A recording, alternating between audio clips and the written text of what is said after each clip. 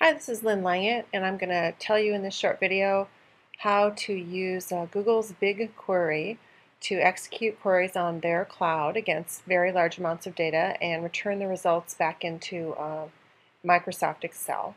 So first of all, what is BigQuery?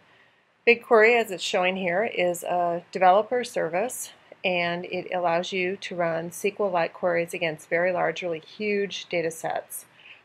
You can put the data there yourself, or you can use some of their sample data to just try it out. There is a browser tool. There is also a command line tool, but most importantly, there's an API. So just to show you a bit more about this, the idea is that, and this is the browser tool, that you can analyze massive amounts of data, up to billions of rows. And here they're showing you the SQL-like query, the speed, and the result. And here is the API for learning more about the command line tools and the API, I should say the URL. So to actually see what this looks like in the browser tool, what I've done is I've created a Google project here, API project, and I've taken some of the sample data. So this is just, they have things like a GitHub timeline, the Shakespeare sets, so on and so forth. And what I've done is I have not loaded table data from just the wild, but I've just copied it. So just to go through this and show you what it looks like, you load table data, then you create a schema, which just it's a comma separated schema. And then when you're done with that, then your data will show up under your project if either you load it or you share the data set. So once you do that, then you can run these queries. So for the purposes of time, I'll just take this one here. So select the word and the information, the corpus from this schema, non-adventure work, Shakespeare word output limit 1000. Go ahead and run that. And then that's going to show you the output there. You can download as CSV or save as table. So that's the basic functionality. If you want to understand more about the technical underpinnings, you want to read this white paper from Google about, it's called Dremel. So as it says, Scalable Interactive Ad Hoc Query System for Analysis of Read-Only Nested Data. So it's a kind of a complement to MapReduce, if you will. What I want to show you, though, is a new piece of functionality in addition to the command line tools, the web browser, and the API, which is the BigQuery connector for Microsoft Excel. So the way that it works is you connect through a web query file, run your query, and then you have your data inside of Excel. It's designed to work with Excel 2007 or higher. I'm actually using Excel 2010 on the Mac. And then there is instructions over on this page.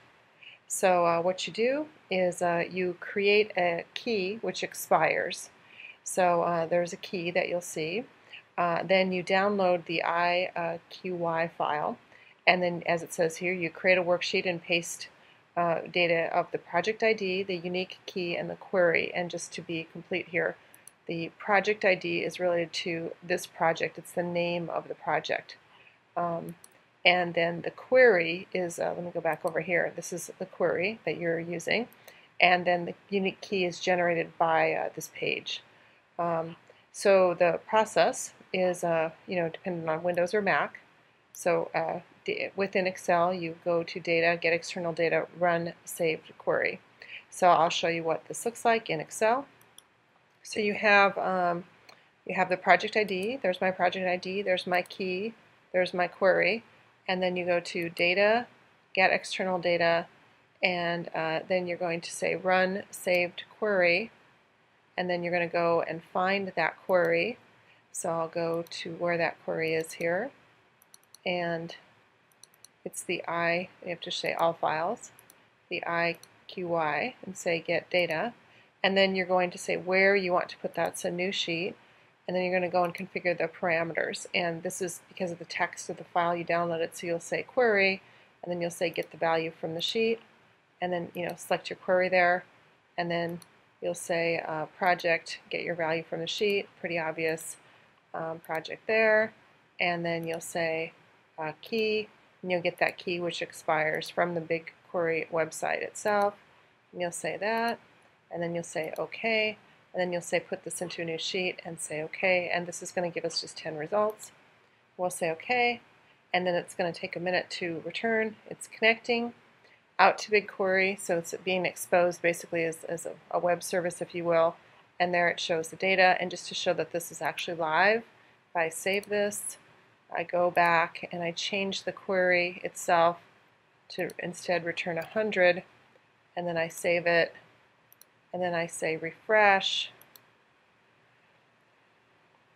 and then I go back over to the sheet. In a minute it will refresh, and there we will have 100. So again, this is a really interesting sort of functionality. This is BigQuery, which is a service that you pay for from Google, which allows you to either interactively through Excel or programmatically through the API work with a massive data sets. So this is Lynn Langit, and for all things data, please follow me on Twitter at Lynn Langit, or go to my website at www.lynnlangit.com. Thank you.